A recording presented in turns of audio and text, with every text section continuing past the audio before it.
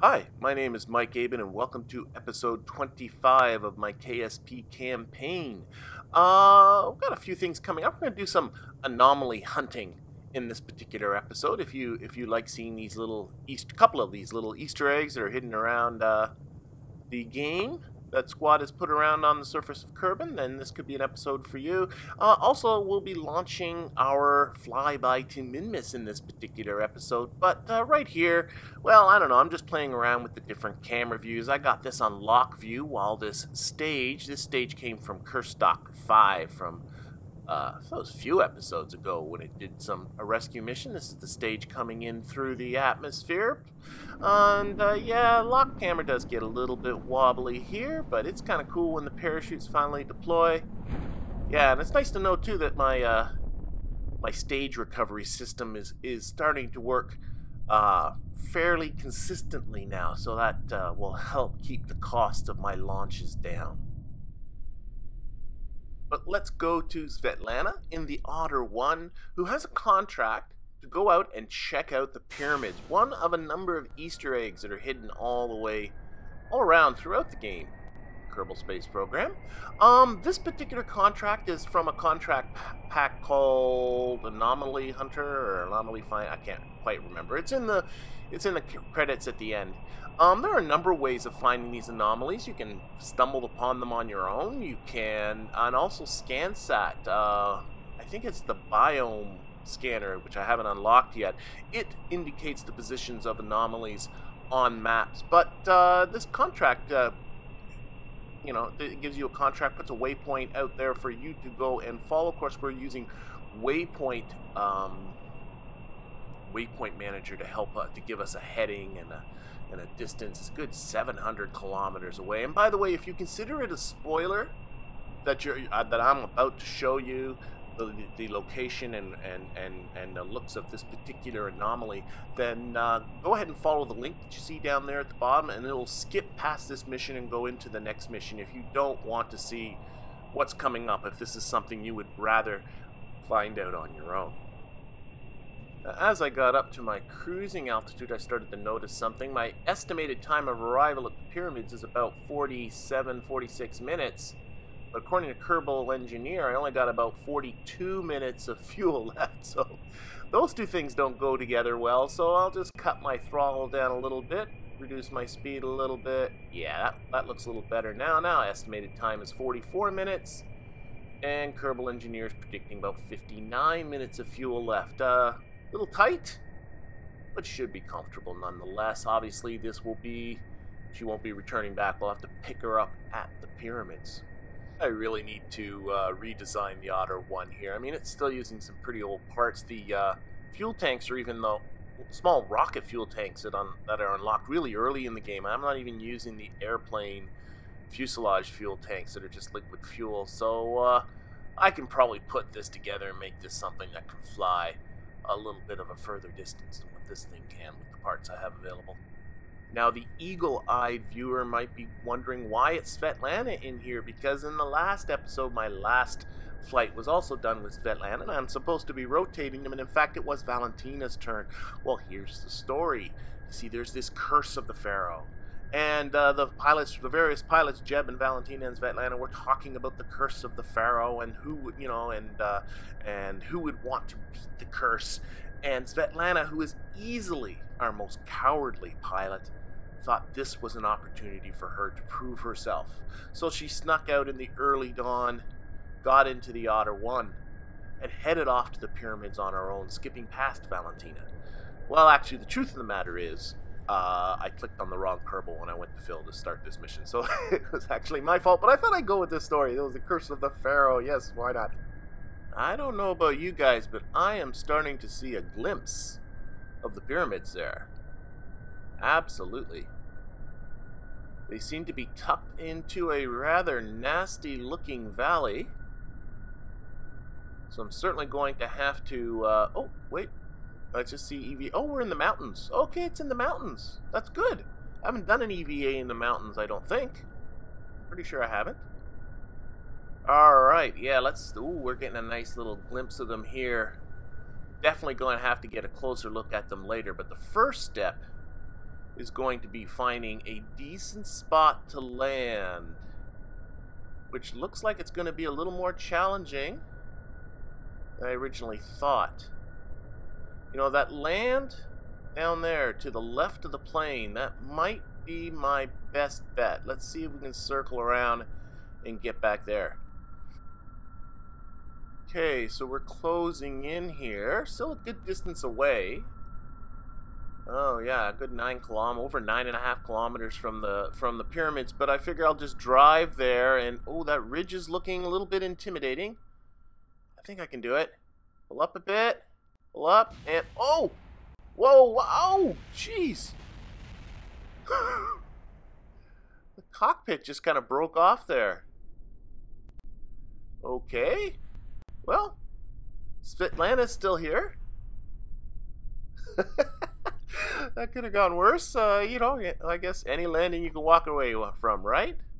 Okay, so, well, we can do an atmospheric scan. Yeah, I still even have sciencey stuff on there. I guess that's something. Okay, let's get Svetlana out. See if she can survey the situation a little bit. Now, what would be really awesome if we can pick these up? I can't pick them up. Can I log the temperature? Oh, I need to be a scientist. Okay, you know, I'm so used to Kerbal attachment system. Okay, so I got to go inside to log the stuff. That's all right. I'll do that. Let's see, desert, yeah. So I'm in the desert, not the mountains here.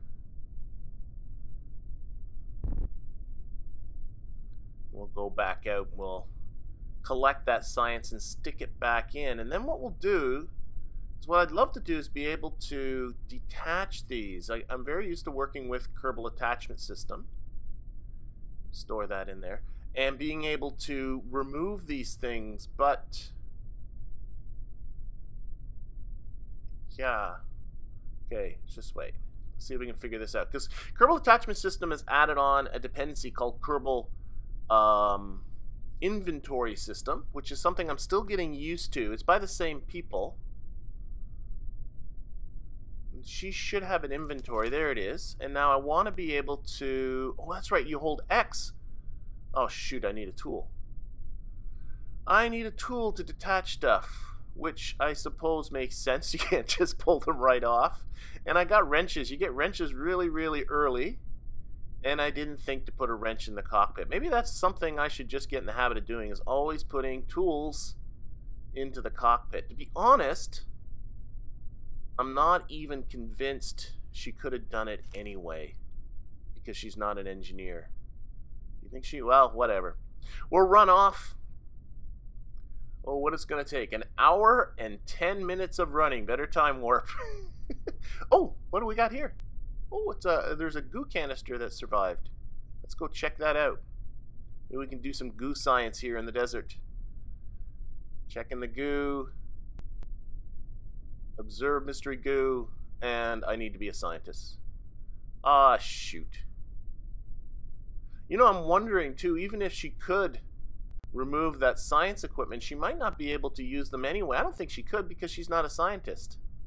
I really should start playing around with this a little bit more so I can be a little more prepared for these eventualities.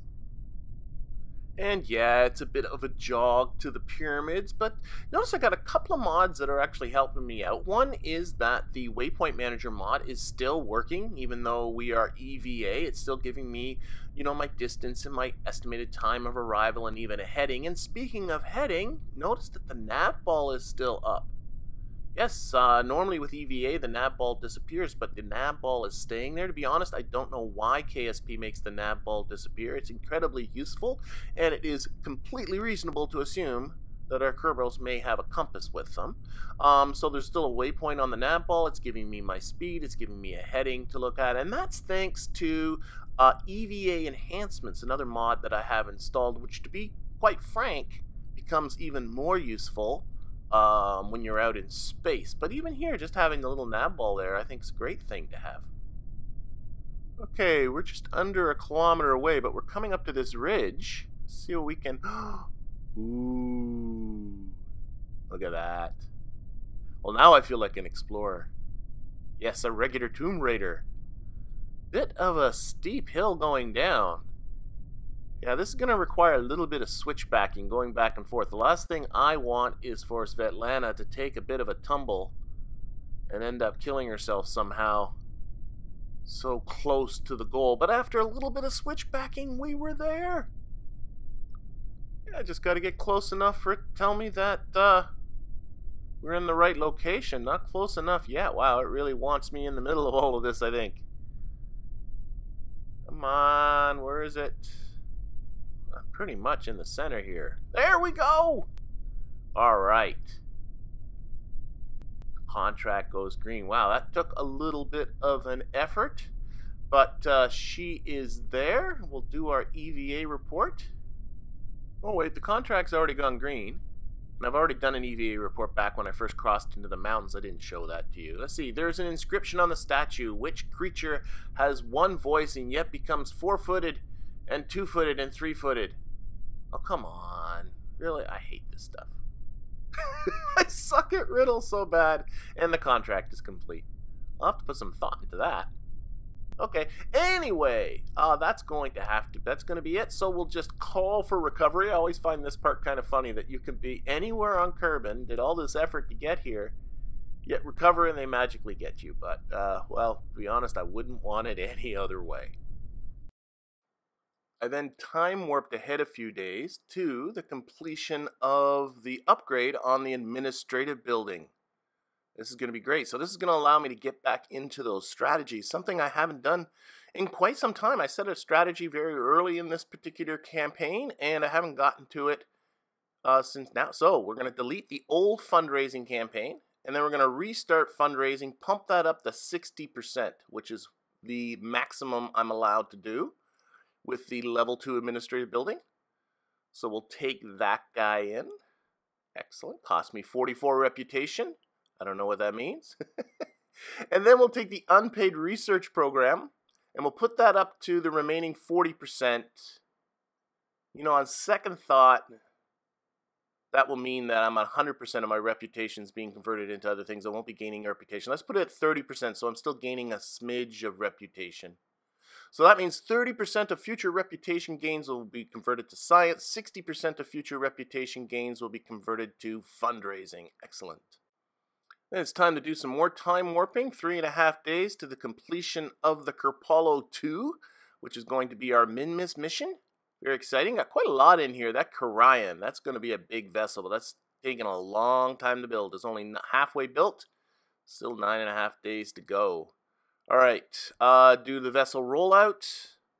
Come on, there we go. I can see that the Otter 1 is going to be finished first. I don't have a mission for the Otter 1, so I am going to we'll just time warp past that, and then we'll time warp past the rollout. Okay, oh, we got a notification here. Oh, it's just telling me the Otter 1's complete. That's fine. There's still a notification there. What's this? Contract complete. That's my remote tech contract to put a network around the moon. I started that last episode, but I only put up one satellite. One satellite does not make up a network. One satellite does not cover 95% of the moon. How the heck did that happen? That makes no sense. Obviously, that's some sort of a bug. That doesn't make sense. And what I'm going to do is I'm going to complete my moon network as planned with 3 satellites, because I actually do want to have that communication network around the moon. In the meantime, let's go to Kerpollo 2 here on the pad, getting ready for launch. And we are going to Minmus, and one thing, well, there's a couple of things, number of things that are different between Minmus and the moon, but one of the big things is that unlike the moon, the Minmus is in an inclined orbit.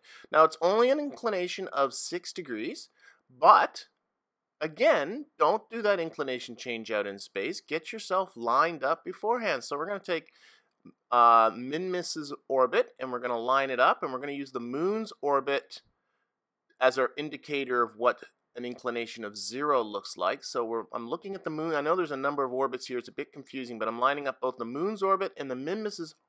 Oh my gosh, we're just about there. We're already pretty much under the ascending node of Minmus. So the hell with it, let's go! liftoff. All right, and you can see along for the ride, well, most notably is Bill. This is Bill's first mission. It's hard to believe, you know, we're over 170 days into this campaign, and finally Bill gets his boots off the ground to be put into a can for 2 weeks in space.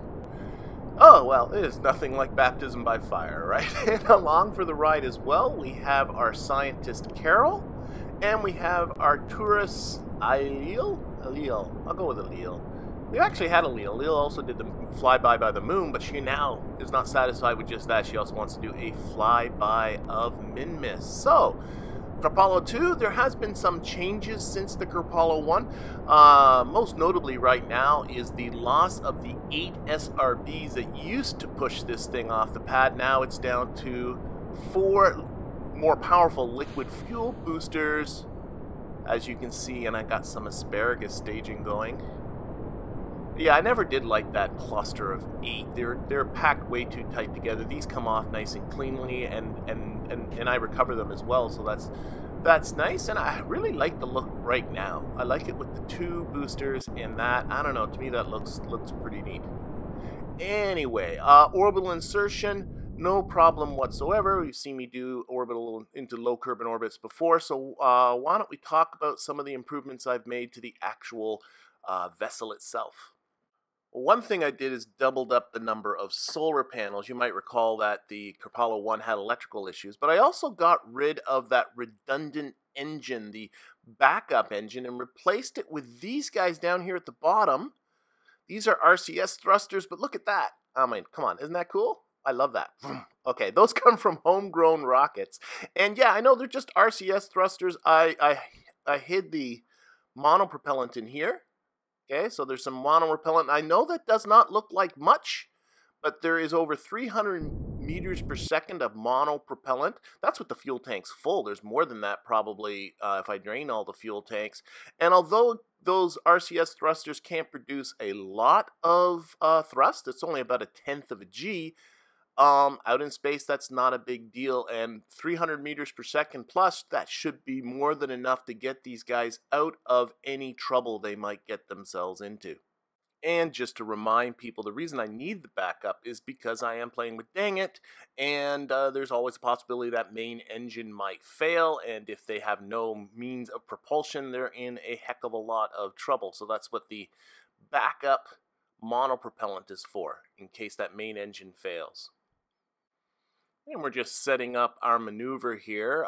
It's about 920 meters per second to get out to Minmus for your budgetary needs. So now we'll focus our view on Minmus and take a look at our encounter here. You can see I'm a little bit south of the planet. Yeah, my inclination isn't perfectly matched.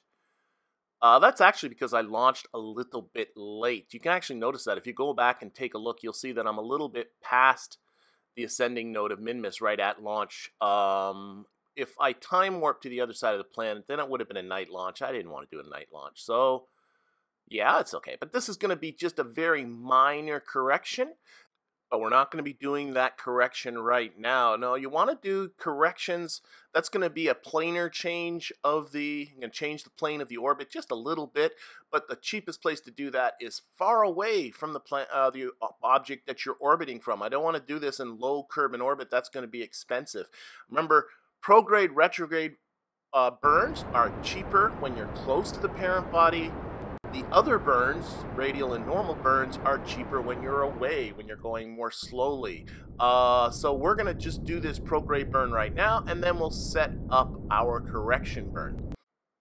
Alright, so with that accomplished, it's time to set up our correction burn. So we just pick a spot just out here. Sometimes it's hard to click on these. There we go. Out here, you know, in the middle of our trajectory on our way out to Minmus. And I'm going to set up a little bit of positive normal because I can see I need to burn north right away. And you can see only a few meters per second is enough to already have a significant change. And then you want to play around a little bit with the time, but you can see that as you're watching my page, you can see moving it around, and I'm moving it around. I got it on 1,000 times, so this is, what's that, or 10 times, so that's 1,000 seconds each click. You can see as it's moving around, it's not affecting the resulting trajectory all that much. So this particular burn is not that time sensitive. It just needs to be, you know, just out there in the middle of nowhere, really, is really what it's all about. So, okay, I want to do the same thing. I want to come around Minmus. Whoops. Oh, I just changed it by 100. There we go. I want to come around Minmus in a retrograde direction. So we're going to enter in on the I guess from Kerman's perspective, that would be the east side. I always get mixed up with wests and the easts in there. Well, the side I'm on. Retrograde around. That's what I'll call it. And then I want to get my periapsis in nice and close. I play around with, is it going to be the radial that's going to affect it more or the prograde? And it turns out prograde affects it more. So a little bit of anti-retrograde, actually. And that gets my periapsis in nice and close. And, of course, at our closest approach to Minmus, we're going to do a prograde burn to bring down our periapsis relative to Kerman down into the atmosphere. You might recall during my moon flyby, this burn caught me a little bit by surprise that it was much more expensive than I expected. So what I'm going to do, I'm going to plot it ahead of time. Precise node makes it really easy to bounce between multiple nodes. And so I'm just going to do a little bit of prograde here, and I'm watching my periapsis with Kerman, and this is just really rough. I just want to get a rough idea of what it's going to cost me. And I'm already seeing, I'm getting that, there we go, way into the atmosphere. I'm only like 60-something meters per second. That's good enough. I can see now that this is not going to be an expensive burn around Minmus. Okay, so we'll delete that second node. That second maneuver, that's done. Somehow in all of this, ended up colliding with Minmus. I'm not quite sure how that happened, so obviously I need to fix that a little bit. No, I need to go prograde here. A little bit of prograde, there we go. That pushes the periapsis out past Minmus. And the other thing you want to take a look at is you want to take a look at the plane of your orbit after your encounter. You can see I'm quite a ways out of the orbital plane of Minmus, so I'll do a little bit of a normal adjustment to try and get, I want everything to stay in the same plane. I don't want to end up with a crazy inclination coming out there. That looks good. And I'll look at this. Okay, 27 kilometers is a little far away, but I'll use the timing of the burn to more precisely dial that in. There we go. That looks good. About 12 kilometers. The plane of my resulting orbit in green looks good. Everything looks good. So we will be coming to this maneuver in a couple of days, but that's going to have to be for the next episode. Right now we're going to finish off with one more of these anomaly hunting missions. Back on Kerman, we are joining Valentina on one of our easiest of these anomaly missions. We are going to the island airport, as you can see. We have a mission to climb the control tower there and to visit the pod that is in the hangar. Yeah, I've already been here, so I can't even call this a spoiler now. I went here earlier in the game just because it was a nice place to go. But all we have to do is complete our landing, climb on out, and climb this control tower. Yeah, and this tower is pretty tall, so in the interest of brevity, let's speed this up to 4 times speed. There we go. Look at her, the Stairmaster. Getting her exercise. Okay. Should be pretty close to the top. There we are. We are there. We're at the top. I do like this new climb feature. Better now, you push air and climb up on stuff. That's awesome. Yeah, she looks pretty good. Ooh. I wonder if I can see the plane. Let's go over here and do some climbing. You know, I'm going to do a quick save here. Just a very quick save. There we go. Pushing F5. The reason is I was worried I was going to end up glitching through there. But there's my plane. I can see it. Wow, we're up high. I think I can see my house from here. Anyway, that's going to have to end it for this episode. I thank you for watching, and I hope to see you next time.